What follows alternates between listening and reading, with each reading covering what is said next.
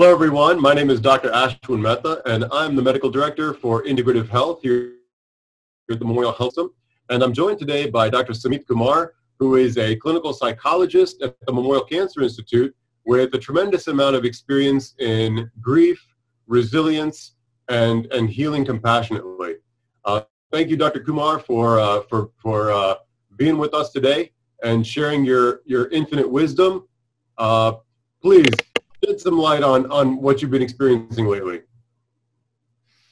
Well, I think for everybody, this is uncharted territory on a global scale. I don't think any of us were around the last time this happened in 1918, 1919, during the Spanish flu epidemic.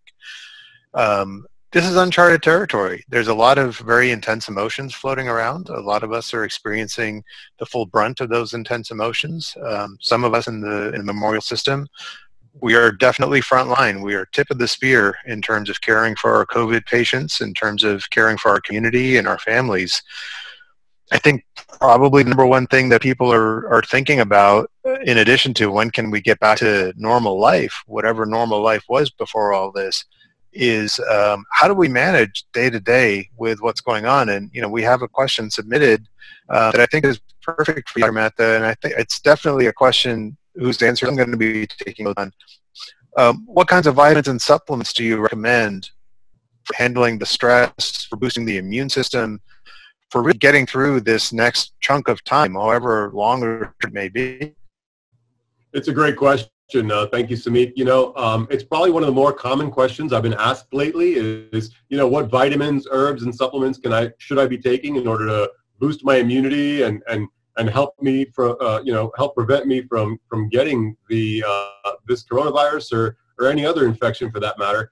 And, you know, the reason for the question is because we've kind of been conditioned to believe, we've been sold on this concept that the solution to all of our woes and our health and happiness is neatly encapsulated in a pill that we can take in supplement form, and all will be well. But it really isn't that simple. You know, instead of starting the dialogue with, you know, vitamins and supplements, I often roll that back into nutritional practices. You know, what are you eating and drinking on a regular basis? And even we roll that back even further and talk about not just what you're eating and drinking, but when you're eating it. You know, it's interesting that a lot of research has come out on fasting intervals overnight and how that improves our wellness, our sleep quality, etc. So, you know, really having that structured time for our meals is a really good way to anchor ourselves amid the coronavirus. So if we're at home in self-quarantine, what ends up happening is a lot of us are stress eaters, myself included. A lot of us, eat because we're bored. So, you know, when you're at home and there's an abundance of food and snacks available, there is a tendency to just constantly graze a little bit. And a lot of people whom I've talked to are saying, my goodness, I'm gaining so much weight in the midst of this pandemic. Well, actually structuring your nutrition and identifying those eating times where you have a set routine for when you are eating your meals is actually a really good way to anchor our daily routine. So it's not just what we're eating and drinking, but when, number one. Number two, try and identify that overnight fasting interval. The latest research shows that 13 hours or more of an overnight fasting interval actually helps improve sleep quality and can help improve our immune function through glucoregulation, which is the management of blood sugar in our bodies.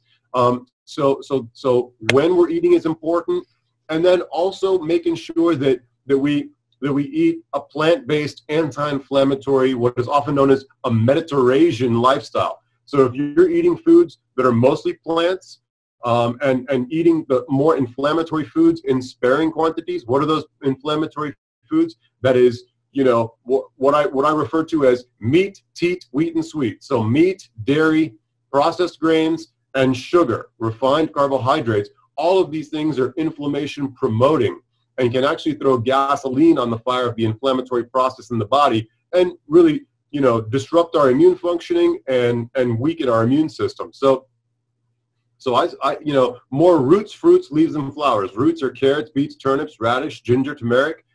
Leaves are spinach, kale, green tea, and fruits to your heart's content, and flowers are the cruciferous vegetables, the broccoli, carrot, broccoli, cauliflower, asparagus, Brussels sprouts, etc. These are the cruciferous vegetables. Those are also really rich in antioxidants. So when it comes to strengthening the immune system, start with roots, fruits, leaves, and flowers. And a couple of the ones I mentioned are particularly important. Turmeric has curcuminoids in it, really great in order to build up your immune system. Green tea has catechins and quercetin in it, really also phenomenal to build up your immune system. If you feel like your nutrition may be deficient, zinc is a good place to start. Zinc has really nice antioxidant properties and is also a cofactor in so many immune functions of our body. Just a quick story. I had a family member who was so excited because she bought elderberry extract because she read somewhere on the internet that somehow that was going to be really good for her immune system. Well, actually, there's scientific research to suggest that elderberry extract can oftentimes increase our inflammation and our inflammatory response. And we know that what is putting people in the hospital and on mechanical ventilators is this heightened inflammatory response. So elderberry extract supplements may not be the best idea at this time. So I would say focus on food, get a set routine for when you're eating, manage your portion sizes and quantities, and in addition, just make sure that you're eating that Mediterranean anti-inflammatory plant-based lifestyle, and we start there. Wow, that's to be honest, that's not the answer I was expecting, but it's an answer I'm delighted to hear. So if I can kind of sum it up in a way, the supplements you can really put in your body are plants that you can eat, and the best supplements you can use is the timing of your food. And together, I think for me personally, that's going to save me a lot of money at Whole Foods, not going through that supplement aisle, but instead spending that money, with social distancing and precautions that I personally find delicious. So, maybe get the carrot and not the corn dog. And, there's this concept that with psychology, it's not my term, but it's a term by George Bonanno. He's a researcher at Columbia University. He said when we're facing challenging times, like I think this qualifies as one, we have to sometimes start coping ugly, which means doing things that we wouldn't normally do.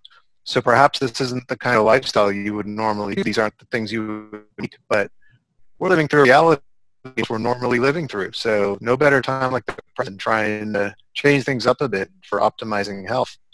Agreed. Wow. So the second question that's come up, and I know for me personally, it's been a struggle some nights.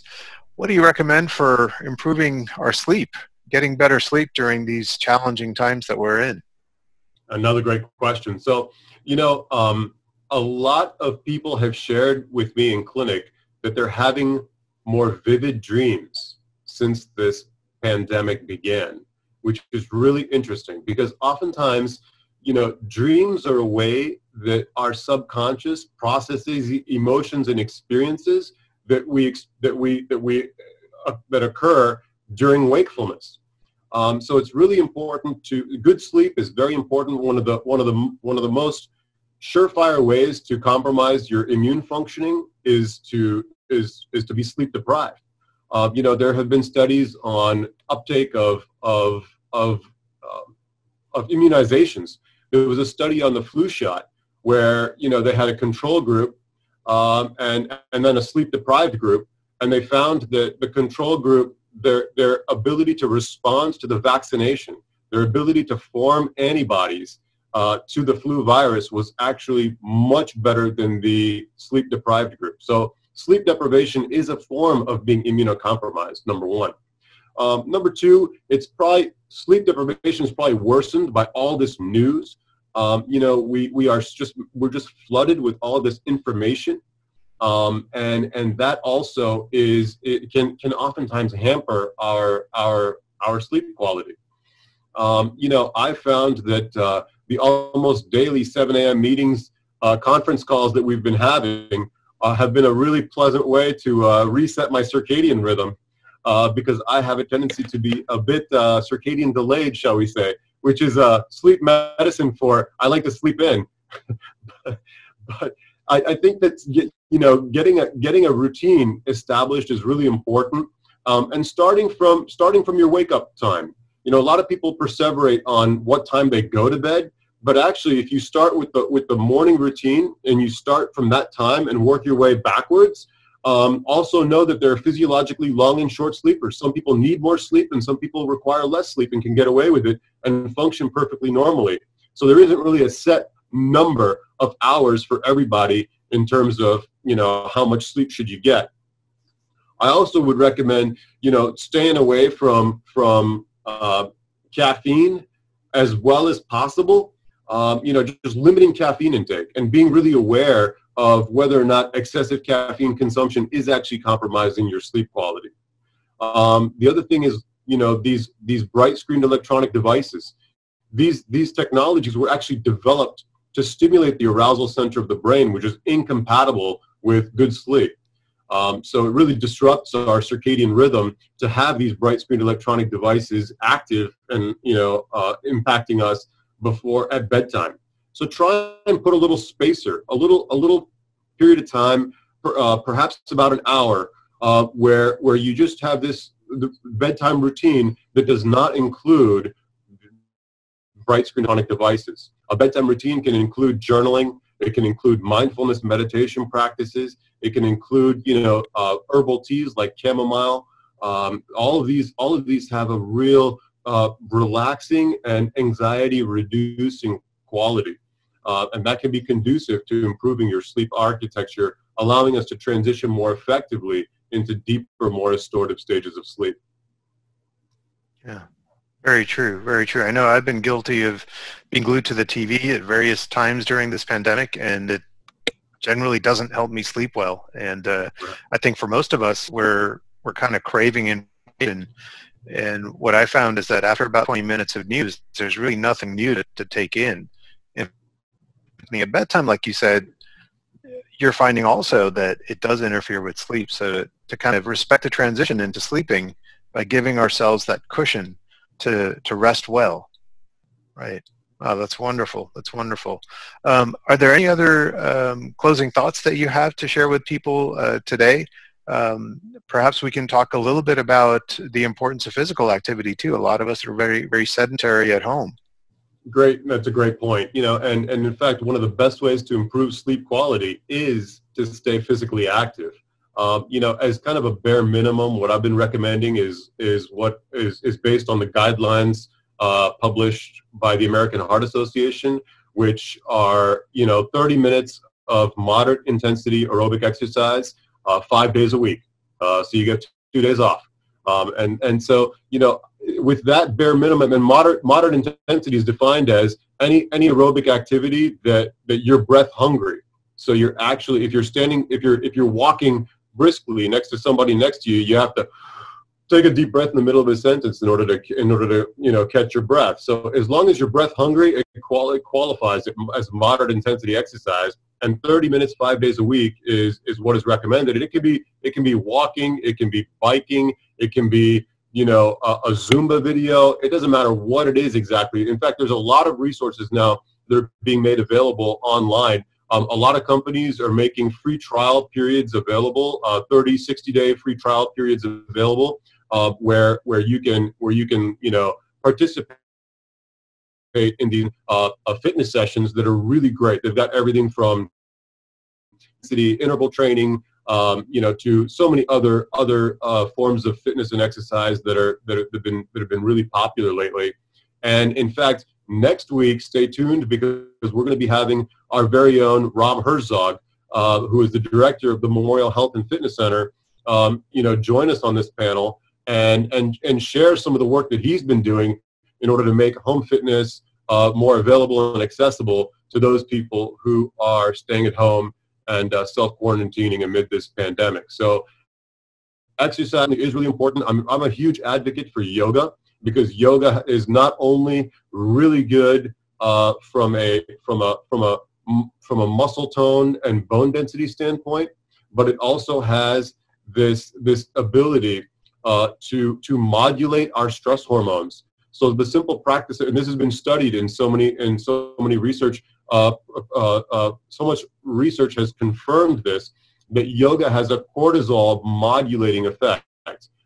So, yoga can be really great to introduce into your daily routine in order to cope with some of these stressors. And also, there's a mind-body component to yoga, which is phenomenal.